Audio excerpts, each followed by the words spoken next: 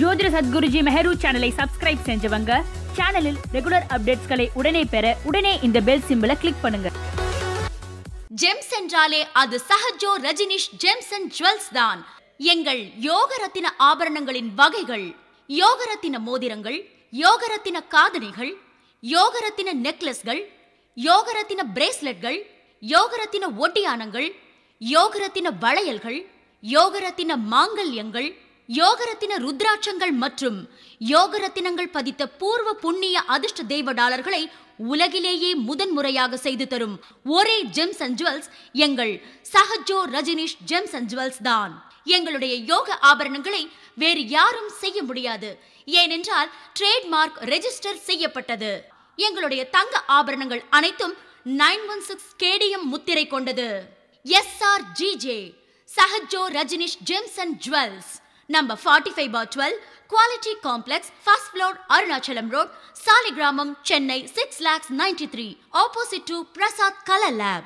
Phone 04423760774 and 04423760772. Mobile 9840957612, 9952959962 and 99629400066. மனிதகுல வாழ்க்கையையும் வாழ்வியலையும் வழிநடத்தும் நவகிரகங்களும் இருப்பியலும்.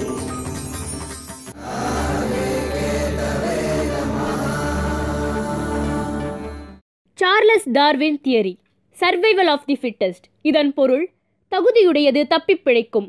உங்கள் ஜனன ஜாதகம் இந்த கர்ம பூமியில் தப்பிப் பிழைக்குமா? அதற்கான கிரகபல தகுதியை உங்கள் ஜனன ஜாதகம் பெற்றிருக்கிறதா என்பதை எப்படி அறிவீர்கள்? அதற்காக உருவாக்கப்பட்டதுதான் இந்த அஸ்ட்ராலஜி தெரப்பி கிளாஸஸ். நீங்களும் உங்கள் ஜனன ஜாதக பலம் பலவீனத்தை அறிந்து உங்கள் வாழ்க்கையில் வெற்றி பெற இன்றைய அஸ்ட்ராலஜி தெரப்பி கிளாஸில் சேர்ந்து பயனடையுங்கள். பை ஸ்ரீ மகாமேரு ஜோதிட தியானாலயம் ட்ரஸ்ட், ஃபவுண்டர் ஜோதிட சத்குருஜி மேரு. உங்கள் வாழ்க்கையில் விடை காண முடியாத கேள்விகளுக்கு விடை சொல்ல வருகிறார்.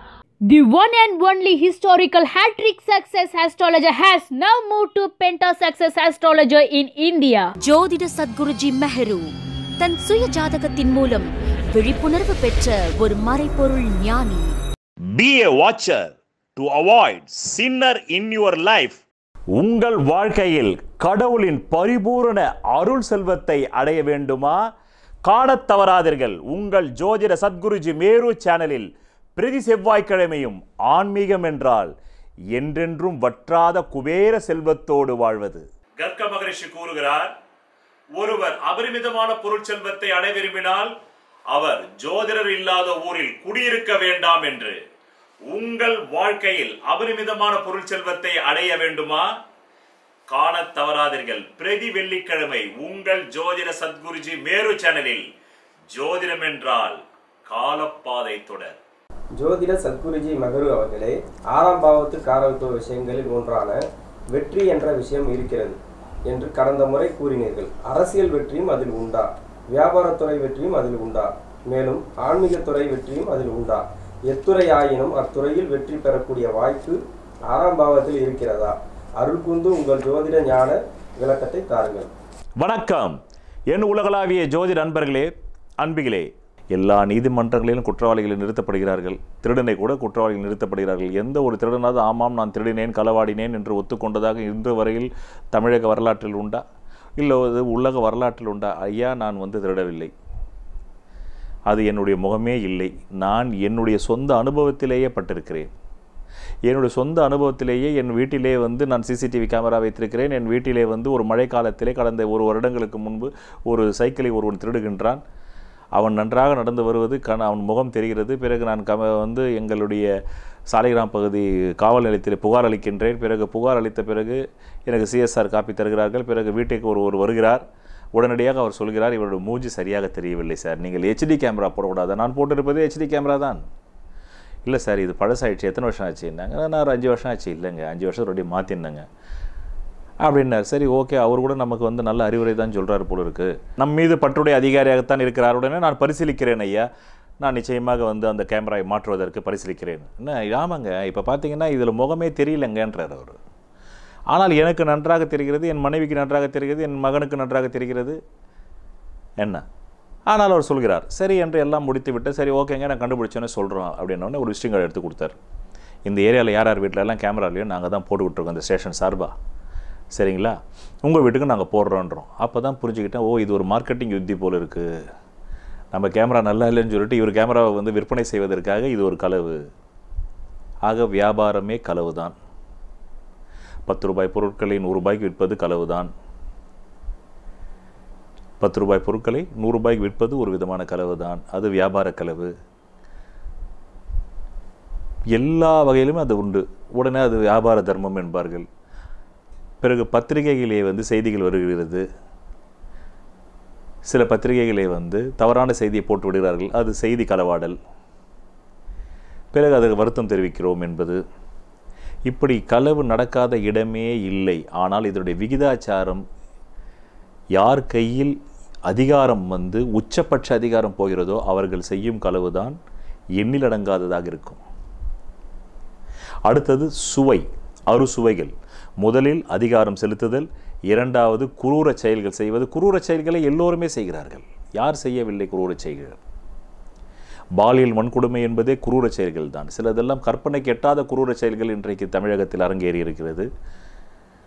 ஒரு வாயும் வந்து பேச முடியாமல் ஒரு காதும் கேட்காத ஒரு பெண்ணை 17 பேர்கள் குரூரமாக கற்பழித்திருக்கிறார்கள்.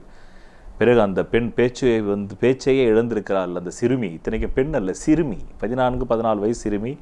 முதலில் அதை ஸ்மெல் செய்தவன் அந்த லிஃப்ட் மேன் அந்த பெண்ணை அனுபவித்து விட்டு அவன் அந்த ஃப்ளாட்டில் உள்ள மற்ற தொழிலாளர்களுக்கு அறிமுகப்படுத்துகிறான். பிறகு அங்கு உள்ள சில கிழடுகள், சில 60 வயது கிழடுகள் எல்லாம் அதில் வருகிறது. ஆக குரூர செயல்கள் என்பது இன்றைக்கு பாலியல் வன்கொடுமையில் தொடங்கி செக்ஸுவல் ஹராஸ்மெண்ட்டில் தொடங்கி எல்லா குடும்பங்களிலும் இந்த குரூர செயல்கள் நடக்கிறது. பணி செய்யும் இடங்களிலே பெண்களுக்கு குரூர செயல்கள் நடக்கிறது. குரூஷியல் செக்ஸுவல் ஹராஸ்மெண்ட், இந்த குரூஷியல் என்ற வார்த்தை எல்லா இடங்களும் நடக்கிறது.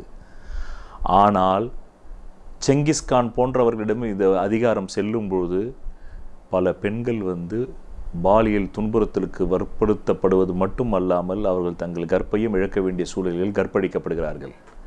ஒரு கிராமத்தையே தீயிட்டு குளித்தினான் செங்கிஸ்கான். பிறகு ஹிட்லரிடத்திலே இந்த அதிகாரம் செல்லும்போது கிட்டத்தட்ட பல லட்சம் மக்களை அவன் கேஸ் சாம்பரில் போட்டு கொன்றான். காரணம், அவன் டயர்டாகி விட்டான். ஒவ்வொருவரையும் சுட்டு கொள்ளை செய்வது என்பது அவனுக்கு முடியவில்லை. அவன் பெஞ்சாக சாவடிக்கணும்னு நினைச்சான். யூஸ்லெஸ் ஹீட்டர்ஸ்ன்னு சொல்லிட்டு ஒரு சில பேரை பிடிச்சான், தண்டச்சோறுகள். அவங்களெல்லாம் வேலை தரேன்னு சொன்னான். ஜெர்மனை நான் புது மாகாணமாக மாற்ற போகிறேன், இப்போ உலகத்திலேயே அது ஒரு சொர்க்கபுரியாக மாற்ற போகிறேன். அதனால் இந்த தண்டைச்சோறுகள், யூஸ்லெஸ் ஹீட்டர்ஸ் ரோட்டிலலாம் சுற்றின்னு இருப்பாங்க இல்லையா, இப்போ நம்ம குடும்பத்தில் தண்டச்சோறுன்னு ஒன்றும் இல்லை, அந்த மாதிரி ஆளுங்களெல்லாம் வேலை கொடுக்குறோம் அப்படின்னு சொல்லி நிறைய பேர் நாங்களாம் தண்டச்சோறுன்னு வந்தாங்க. அவங்களெல்லாம் கூப்பிட்டு போய் யூஸ்லெஸ் ஹீட்டர்ஸ்னு கொண்டான். பல யூதர்களை கொன்றான். தன்னுடைய கொள்கைக்கும் தன்னுடைய கருத்துக்கும் தன்னுடைய ஊழலுக்கும் குரல் கொடுக்கும் அனைவரையும் கொன்றான் ஹிட்லர். பிறகு ஹிட்லர் போன்ற மனிதனிடம் இந்த அதிகாரம் போய் மாட்டும் பொழுது அவன் கொலை செய்கிறான். ஏன் இன்றைக்கு தமிழக அரசியல் கூட தான் சாதிக் பாட்ஷா எப்படி இறந்தார் என்று யாருக்காவது தெரியுமா? அவருடைய மனைவி இப்போது கூட தான் போய் இந்த கவர்மெண்ட்டில் கம்ப்ளைண்ட் கொடுத்துருக்காங்க. என்னுடைய கணவருடைய அந்த இரங்கலுக்கு போகும்போது என் காரை கல் விட்டு அடித்தாங்கன்னு சமீபத்தில் ஒரு 4 மாதங்களுக்கு முன்னாடி நான் எல்லாமே யூடியூபில் பார்த்தது தான். யூடியூபில் பார்த்ததும் பிறகு சோஷியல் மீடியாவில் பார்த்ததும் பிறகு தினத்தந்தி நாளிதழில் பார்த்தது தான் நான் பேசிக்கொண்டிருக்கிறேன். கொடுக்கவில்லையா? காரணம் அரசியல் அதிகாரம். ஆக அதிகாரத்திலேயே உச்சபட்சமான அதிகாரம் செல்லும் மனிதன் தன்னுணர்வு பெற்றவனாக இருந்தால் அந்த தன்னுணர்வில் கூட பார்ட் 1 பார்ட் 2 A B என்று பிரித்து கொள்ள வேண்டும். தன்னுணர்விலே 2 விதமான தன்னுணர்வு உண்டு. தன்னுடைய அதிகாரம் செலுத்துதல், தன்னுடைய குரூர செயல்கள், தன்னுடைய களவாடுதல், தன்னுடைய அறுசுவையை சுவைத்தல், பிறகு தன்னுடைய சுய கௌரவத்தை இவை எல்லாவற்றையும் செய்துவிட்டு இதையெல்லாம் செய்யவில்லை என்று தன் சுய கௌரவத்தை காப்பாற்றிக் கொள்ளுதல், பிறகு இதையெல்லாம் அவன் செய்கிறான் என்பதை ஊடகவியலாளர்களோ அல்லது வேறு பத்திரிகைகளோ தொலைக்காட்சிகளோ சோஷியல் மீடியாவோ அதை வெளியிட்டால் அவர்களை சிறைச்சாலைக்கு அனுப்புவது. இப்படி இந்த 6 விஷயங்களிலுமே தன்னுடைய அபிலாஷைகளை பூர்த்தி செய்து கொள்வது, அது ஒரு தாய் தன் மகன் மீது செலுத்தும் அதிகாரத்தால் முடியாது, தன் கணவன் தன் மனைவி மீது செலுத்தும் அதிகாரத்தால் முடியாது, ஒரு முதலாளி தன் தொழிலாளியின் மீது செலுத்தும் அதிகாரத்தால் முடியாது. அதை செய்துவிட்டு அதை வந்து செவ்வனே செய்துவிட்டு அதிலிருந்து தப்பிக்க முடியாது. அரசியல் ஆட்சி அதிகார அரசியலில் உள்ளவர்கள் தப்பித்து விடலாமே. அதற்குத்தான் நான் உதாரணம் சொன்னேனே. ஒரு சாதிக் பாட்ஷாவை சொல்லுங்கள், ஒரு அண்ணா நகர் ரமேஷை சொல்லுங்கள், எத்தனை பேர்களை சொல்ல முடியும்? ஒரு கிருஷ்ணன் கொலை வழக்கு, தானாகவே கத்தி வந்து கிருஷ்ணன் இறந்தாரா? இல்லவே. கத்தி தானாக பறந்து வந்து கிருஷ்ணனை வந்து வெட்டவில்லையே, யாரோ ஒருவர் தானே வெட்டியிருப்பார்கள்.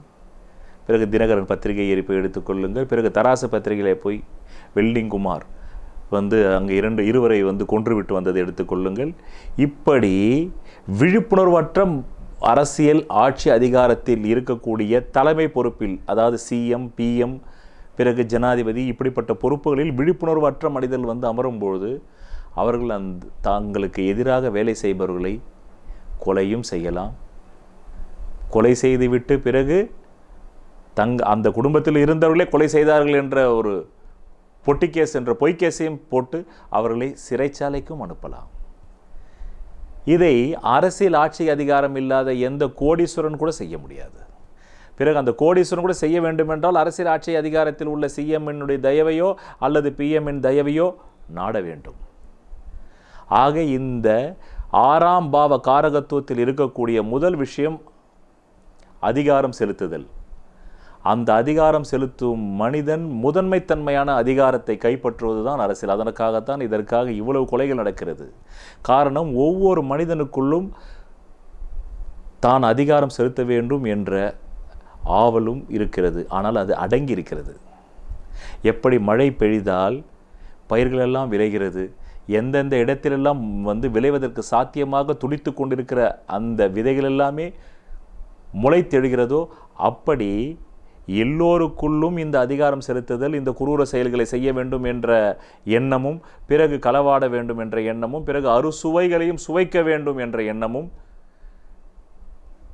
அதற்கு அடுத்தபடியாக தங்களுடைய இவை அனைத்தையும் செய்துவிட்டு இது வெளியில் தெரியாமல் இருப்பதற்காக தங்கள் சுயகௌரவத்தையும் காப்பாற்றிக் கொள்ள வேண்டும் என்ற தன்முனைப்பும், பிறகு இதை யாராவது கண்டுபிடித்தால் அவர்கள் மீது பொய் வழக்கை போட்டு அவர்களை சிறைச்சாலைக்கு தள்ள வேண்டும் என்ற எண்ணம் சாதாரண குப்பன் சுப்பனிலிருந்து அரசியல் ஆட்சி அதிகாரத்தில் அமர்ந்து கொண்டிருக்கக்கூடிய அரசியல்வாதி வரையிலும் இருக்கிறது. ஆனால் இந்த குப்பனும் சுப்பனும் நடுத்தர வர்க்கத்தை சேர்ந்தவனும் பணக்காரனும் இந்த எண்ணம் தான் இருக்குமே தவிர அதை செயல்படுத்த முடியாது. செயல்படுத்த வேண்டுமென்றால் அரசியல் ஆட்சி அதிகாரம் தேவை. அதனால்தான் நான் சொல்வேன், அரசியல் ஆட்சி அதிகாரம் இல்லாதவன் தோட்டா இல்லாத துப்பாக்கிக்கு சமமானவன். அவனிடத்திலே துப்பாக்கி இருக்கலாம், ஆனால் துப்பாக்கிக்குள் தேவை தோட்டா. உலகம் என்னும் காட்டில் அரசியல் ஆட்சி அதிகாரம் இல்லாமல் வேட்டையாட செல்லும் எந்த வேட்டைக்காரனும் தானே வேட்டையாடப்பட்டு சாவதை தவிர்க்கவே முடியாது. இதுதான் நீங்கள் மனதில் குறித்து வைத்துக் கொள்ள வேண்டும். அதனால்தான் அந்த அரசியல் ஆட்சி அதிகார பதவிக்கு வருவதற்கு அப்படி துடிக்கிறார்கள் அரசியல்வாதிகள், அப்படி துடிக்கிறார்கள். எல்லாருக்குள்ளும் வன்மம் இருக்கிறது, எல்லாருக்குள்ளும் காமம் இருக்கிறது, தான் நினைத்த பெண்ணை அடைய வேண்டும் என்றது இருக்கிறது. ஆனால் அதை அவர்களால் செயல்படுத்த முடியாது.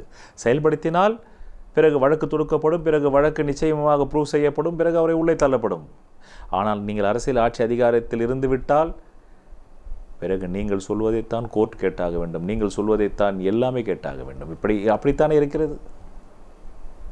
எந்த தவறையும் செய்துவிட்டு அரசியல்வாதிகள் சர்வ சாதாரணமாக வருகிறார்களே. இதை நான் வெறும் ஆதாரங்கள் இல்லாமல் சொல்லவில்லை.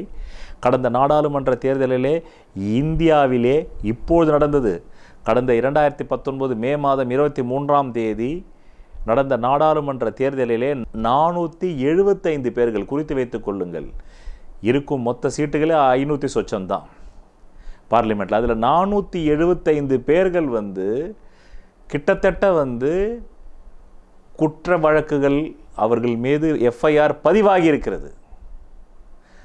அதிலே கொலை குற்றங்களை புரிந்தவர்கள், கடத்தல் கொலை குற்றங்கள் புரிந்தவர்கள் 157 பேர்கள். எத்தனை பேர்கள்? 157 பேர்கள் கொலை குற்றங்கள் புரிந்தவர்கள். இதில் கேரளாவிலே ஒருவர் நின்று ஜெயித்திருக்கிறார். அவர் மீது மாத்திரம் 204 வழக்குகள்.